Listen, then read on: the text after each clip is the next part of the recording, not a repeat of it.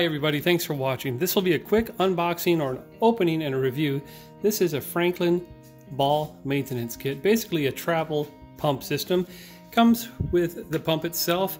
This long black thing along the side is a extension tube, a pressure device, what do they call that? Pressure gauge, and 3 needles.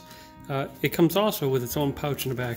All this will run you around $10 to $12, and it's pretty essential if you travel and play a lot of, in our case, soccer.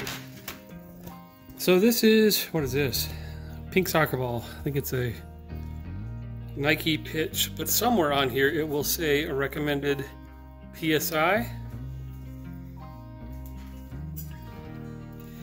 Right next to the nozzle hole. This one says 8 to 12 PSI. So we're going to pump that up. Opening this up, pretty simple. We got everything out. Comes with a little plastic sheet there to keep it nice and shiny in a box. And nothing too cosmic about that. You just thread in the extension. That hose gives you a little flexibility so you don't have to be right on top of the ball. And then screw in your needle. We're also going to screw a needle into the gauge so we can check the pressure of the ball. Wet the needle a little bit and then push her in. I always twist. There we go.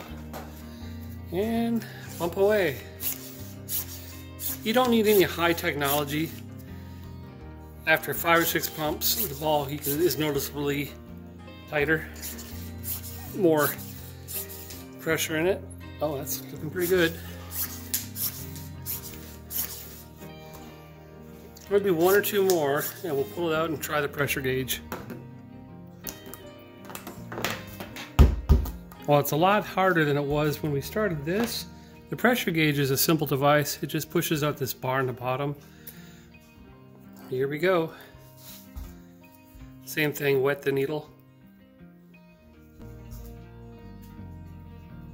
Okay. Okay, it looks like we're about 5 PSI. Under the pounds there, PSI. But I think, let's ask her, how's that feel? Is that what you want? Harder? No, harder. Softer? Yeah. Alright, you're crazy.